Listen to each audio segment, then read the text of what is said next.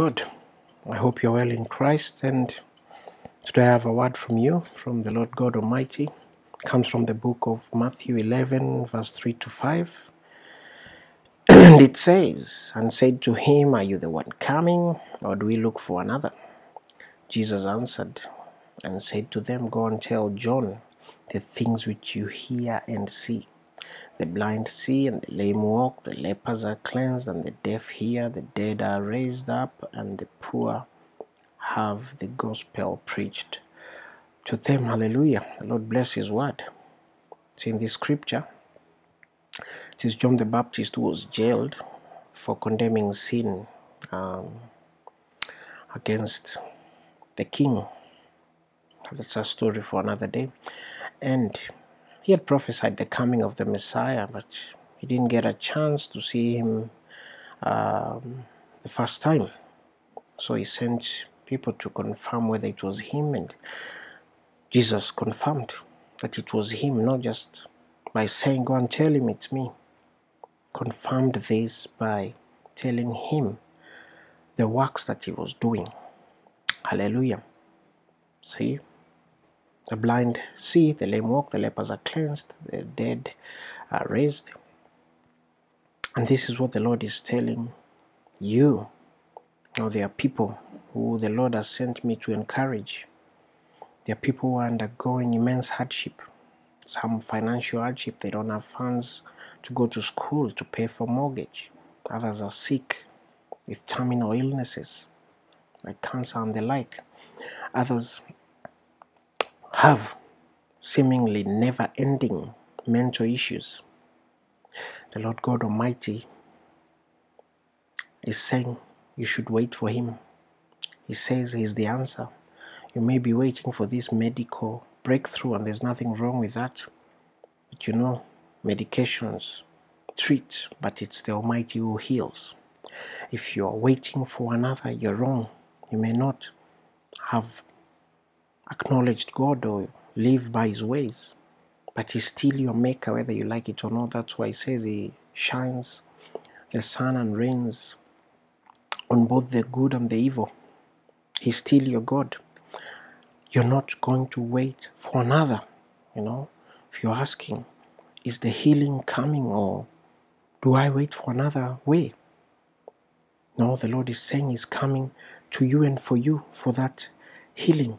And if you decide, so shall it be. He's on the other end of life, just like He's here. Others, are wondering, is my marriage going to work? It's been 18 years of marriage. Hallelujah. Am I supposed to go to a witch doctor? Am I supposed to rebel and start having affairs? Or what are you waiting for? You should wait for the Lord. He is the one, because He has proved Himself throughout the world. And for all eternity, He'll keep proving Himself that He's the healer. He heals marriages. He gives funds for the things that we require. And you should not look for any other. No, any other is from the devil. There's no middle ground. You're either on the Lord's side or on the devil's side. So don't look for another. Is the one with all the answers. And I tell you, you may not see this in the mainstream media, but even today, Jesus heals. The blind see, the lame walk, the lepers are cleansed, the deaf hear, and the dead are raised up, and the poor have the gospel reached to them. And by poor in this case, it means those people who do not know the ways of the Lord. It happens, but since it doesn't fit the agenda of the enemy, you'll never see this in media. I have the privilege of seeing some of these things first hand. So don't look for another. You see, our faith is not enough. Like you've seen Jesus speaking about healings and all those other things. If you're a child of God, your faith produces works which are good for the kingdom. James 2:17 says, so you see, faith by itself isn't enough unless it produces good deeds. It is dead and useless. Hallelujah. Like I tell you, miracles happen every day, just that you don't know about them. And if you do, it's not magnified like the things of the world. Mark 16:17-18 says, "And these signs shall follow them that believe. In my name they shall cast out devils, they shall speak with new tongues." Hallelujah. I'll ask you, do you speak in tongues? It's a new language. I know people interpret it differently, but that's a teaching for another day. These signs follow. And how do you know that you're following Christ? Apart from all these things that I've mentioned about healings and resurrections, you shall go through tribulations. I know no one loves them, including me.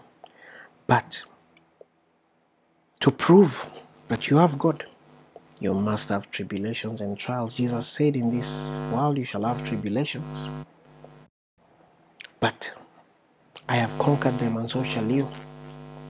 So those are the signs, including tribulations, that you go through. So as you sit there and ponder on your next move, what you should do, do not go to the dark side. Do not take your life. Do not look for another. You should look for Jesus Christ, who has the answers. He may not answer you in the way you like, or in the order, or in the timing that you want, but He will answer if you call upon Him. Be encouraged, folks, and if you need prayer and guidance, speak to us. And until next time, may the Lord keep you, may the Lord bless you, may the Lord cause His face to shine on you and give you peace. Amen.